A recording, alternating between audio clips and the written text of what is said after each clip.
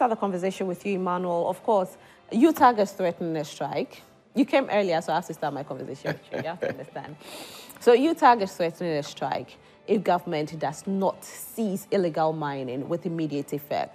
Minerals Commission has spoken that if government should do so, it will affect the country in a way. And so government will have to take gradual measures and not, instant measures. For you, this is your political party, and people are coming for your political party's head. But it should be a nationalistic fight. At this point, what do you think that your party can do to help fight this menace? Well, thank you very much, Roslyn. Once again, a very good morning to your cherished viewers. Let me first of all start with our flag bearer's filing yesterday. He did file yesterday, and he was very emphatic after the filing. And one thing that got me triggered yesterday was the fact that he was very straightforward to tell the Electoral Commissioner that he wants this election to be free and fair and very transparent. So that tells you that he's a man of integrity. He believes in transparency. Again, right from the Electoral Commission's office, he came to the party headquarters where he addressed the party faithfuls and all Ghanaians. And there was one emphatic thing that he stated that has to do with the foundation that he has laid. And it's very important that in every facet you find yourself, where you have a dream, your dream will not just materialize at a point. You need to first and foremost lay a foundation and then upgrade on that foundation to where you want that dream to, get to. So that was what he actually pointed out to us yesterday. And he actually encouraged everybody that was present yesterday and those who watched as well. And another signal that he sent to every party faithful is that, including all those who watch, is that let's get to the ghettos, let's get to the market, let's get to every area, let's tell them about the good works of the MPP. And we all know the good works of the MPP. As far as he, as a digitalization man, I have said it on countless occasions that no vice president in the history of Ghana can tout himself as a man of integrity. And whilst we continue this, let me throw this challenge to my colleague that I would be very grateful that this election is not... So if you don't mind, we need to delve into it. So I'll give you just 30 seconds. I'll zoom into your issue. Yeah, we need to delve into it. Whilst we dive into the issues, I want to throw this challenge to him that before we leave the studio, I'll appreciate that he tell us at least just 3 policies that John Dramani Mahama implemented when he was a vice president. Just 3 policies. Okay, so what it is that, so we go to our topic, and I really wish... On the part of our topic... Before you continue, for the sake of our viewers, today we are fighting a national problem. And we want to devoid from this whole thing of, and this policy. When we bring topics on policies, we will throw policies in. When we bring topics on manifesto, we'll throw the manifestos in. Let's talk about galamsey. It's very important. People are giving birth to children with clefts. People are dying. We can only clear mercury from our water after 1,000 years. We are not going to sway away from our topic. Thank you. I'm very, very concerned when it comes to the issue of galamsey. And it saddens me as far as the issue of galamsey is concerned. Let me appreciate the effort of our traditional rulers. Key among them is the effort being put out by Otumfuo and other chiefs who are actually fighting the cause of this galamsey menace. Again, I want to also commend the effort of the civil society groups as well. For me as a person, and coming from a political party who do not believe that this problem must continue, I must state that this morning, I'll call a spade a spade. Mm-hmm. Let's put everything politics behind us and let's face the reality, because our water bodies are being destroyed. Mm-hmm. it has a dire consequence on our future. Now, I've seen a release issued by UTAG yesterday. I applaud them for that release that they did. But I have a different message to them as well. You know, it's good when it comes at this point and civil society groups begin to communicate as to what their position are. But I also think that it could have also been in an equal measure when we see the wrong also being meted out, we equally issue releases. Because we've been in this country, 2020, when some group of people whom we know, led by Koku Boahene, were in a galamsey pit, sent by John Dramani Mahama, campaigning, encouraging illegal miners to continue with activities of galamsey. I'm saying that we are going to call a spade because I believe that the issue of galamsey is not one person's effort. It cannot be resolved just by one person. It must be a collective effort. So you said we've seen a video. Yes, there is a video. A video that's circulating. Yes, okay. This video popped up somewhere September, October 2020. And I have not seen the media comment about this video. I have not seen the civil society condemn these people. But the civil society, the media, they have always remained resolute in ensuring that they speak when the government is not doing its best, so as far as the galamsey. In that video? Oh, these people were encouraging the illegal man. They were actually in the pit where the galamsey is being done. And they were encouraging. They were encouraging them because they wanted votes at that time. They were encouraging them to actually do what they were doing because they felt that whatever measures that were put in place by the MPP is not to the interest of those people. But in our quest to fight this, I believe that the government cannot be largely blamed. The government has done its best. And I must say that in the history of this country, of course, the fight has not been completely fought well. However, the government has meted out measures that we believe that could help in resolving this fight. When we came in 2017, Operation Vanguard was launched. And I can tell you confidently that over 1,500 arrests were done. In the same 2020 election. So the arrests were done, right?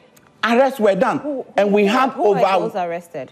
These were illegal miners. Okay, so now it brings me to the question I wanted to ask. No, but hold on. You can put down your point. No, I'll put it down. Because when you do that, it looks like you interject me and I may lose my issues. Continue. Now, over 1,500 arrests were made. And these are illegal miners. And people were equally fined. And government actually had 100 million as fines from these people. Now, within 2020, we had a former president who, again, because of votes, went to the chiefs somewhere within the Western region, promising them that he will grant these illegal miners amnesty when he's voted into power. In this case, the question I ask myself is, the fight against galamsey, is it just the issue of NPP to fight or is a collective interest?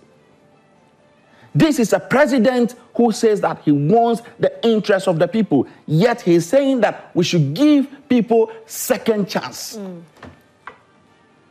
The NPP as a party does not or is not happy with the way the galamsey issue is going about.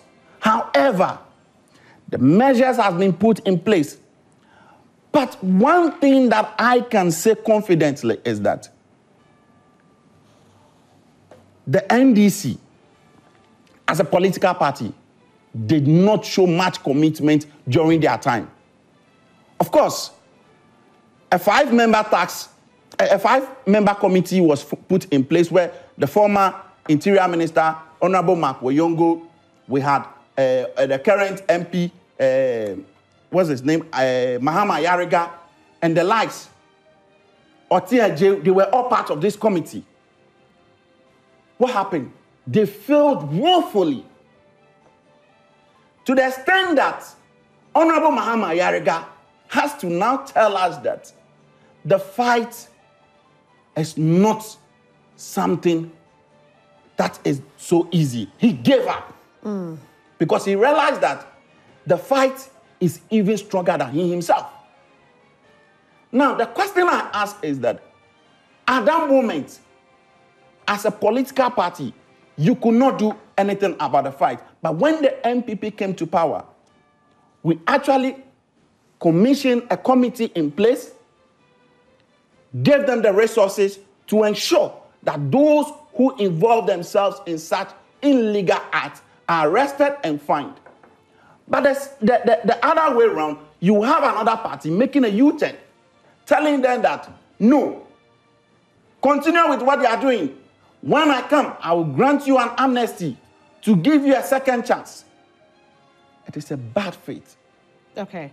So, I have noticed that the fight against galamsey is bigger than anybody because it is like a wildfire or a burning bush that if we don't approach the algebraic expression, you know, when you are doing elective maths, I don't know if it is even in commerce, if you are doing algebraic expression, we have either elimination method or substitution method. Now, in these two methods, when you are using elimination method, you are trying to get your answer at a point when you feel that the measures put in place in order for you to arrive at your solution, you are not getting it. You must do everything possible. Bring in your own calculation. Bring in your own methods just to make sure that at the end of the day, you achieve results. Okay. So I am appealing to everybody that we must combat this disease. For me, I see it as a disease, a canker. We must combat it with a tactics that I believe that with all the aggression, particularly with the measures being put up by our flag bearer, His Excellency Dr. Alhaji Mahmoud Bawumia, by ensuring that enough data is provided by the Geological Service. All right, now I can come in because I think you've spoken for a while. Let me ask you this. Now, there's also, about 2 years ago, we saw Professor Frimpong Boateng's report that mentioned certain persons who are high. Government didn't do anything about it. As of now, 2 years down the line, we are still investigating into it. Nothing has been done. Nobody has been held accountable out of it. Yet we are hearing that, yes, these miners, we have these young miners who are being arrested. Now, what happened to those at the top? Because if we don't fight to those who can afford these, minerals that is being used and it's harmful to our health, most of these young illegal miners who come in, yes, it's wrong for them to do what they're doing, but they have been employed by people who are wealthy, people who can afford to buy these minerals that is causing harm to our life, causing harm to our water bodies, but we haven't seen a single arrest of anybody that's name has been mentioned or a single person that we have heard that is being investigated with regards to illegal mining. Now, yesterday we saw certain videos of our forest reserves that is being touched, that is causing our water bodies to be polluted, that's causing us to lose trees. And we have seen that certain great companies that is backed by certain people have access to these forest reserves. It's called forest reserve for a reason. They have the opportunity to go and mine in there. Cocoa farms are being broken down. They are being bought. Let me put it like that. They are being bought from these cocoa farmers who can't afford it by people who have the money. And these are people who are well-to-do. Who are we fighting? The small ones or the top? Well, thank you. I think that with what Honorable Frimpong Boateng said, for me, I do not want to go into his report or whatsoever. But to some extent, the question I ask is, I don't know if you are aware that Ekwewusi mentioned that his own son was involved in the galamsey issue. Whose son? Frimpong Boakye. His own son was involved. So did the MPP government investigate it? I am building a point. I am building a point. His own son was involved in this galamsey menace. So it would have been nice if his name was also in that report. Moving forward. No, wouldn't it be fair? Emmanuel, let's not move forward here. We are trying to solve a problem. Wouldn't it be fair that if Professor Frimpong Boakye issued a report, mentioned certain names, then there is a name of Professor Frimpong Boakye's son mentioned, there is an investigation that commences on it rather than shove it down the carpet? Because if Professor Frimpong Boakye's son is into illegal mining, government has every right to investigate him. Government has every right to investigate his report as well. What I know of for a fact, every individual, as far as that report is concerned, the state agencies that are responsible for this investigation were commissioned to do so. You are aware of the former regional secretary of the Western region, Honorable Charles Bissiu. They investigated the case. OSP even came into it. What was the result? Has there been any prosecution? It tells you that it is actually baseless. There was no substance that was discovered. Because I believe that if indeed the OSP discovered anything, then he would have been prosecuted. Okay, so there were a lot of names that were mentioning. The Vanguard operation, now this is what UTAG has to say about it. No, I just want to say something. I'm begging you. So I'll move to Honorable Awontim very soon because I have to go. So let me quickly say this.